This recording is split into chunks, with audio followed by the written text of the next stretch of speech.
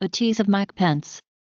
Weeks before Donald Trump's controversial conversation with Taiwan's President Tsai Ing-wen, a businesswoman claiming to be associated with the Trump Organization reportedly expressed interest in investing in luxury hotels near the island's airport.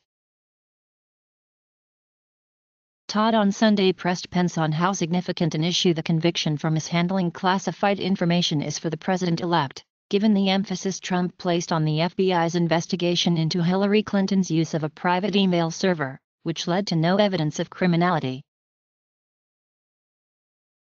This was a courtesy call of the democratically elected president of Taiwan, and a call to congratulate the president-elect, Pence said Sunday on NBC's Meet the Press.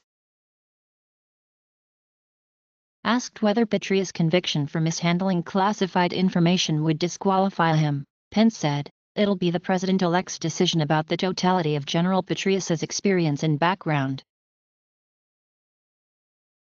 He insisted that President-elect Donald Trump would honor his campaign commitment to leave Medicare and Social Security unscathed.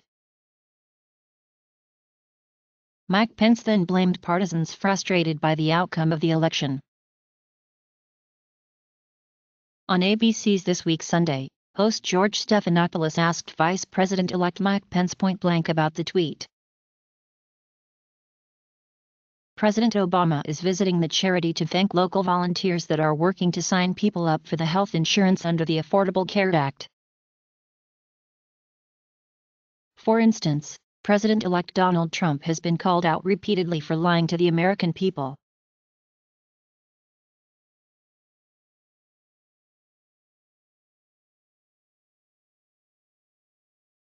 Thanks for viewing this tease.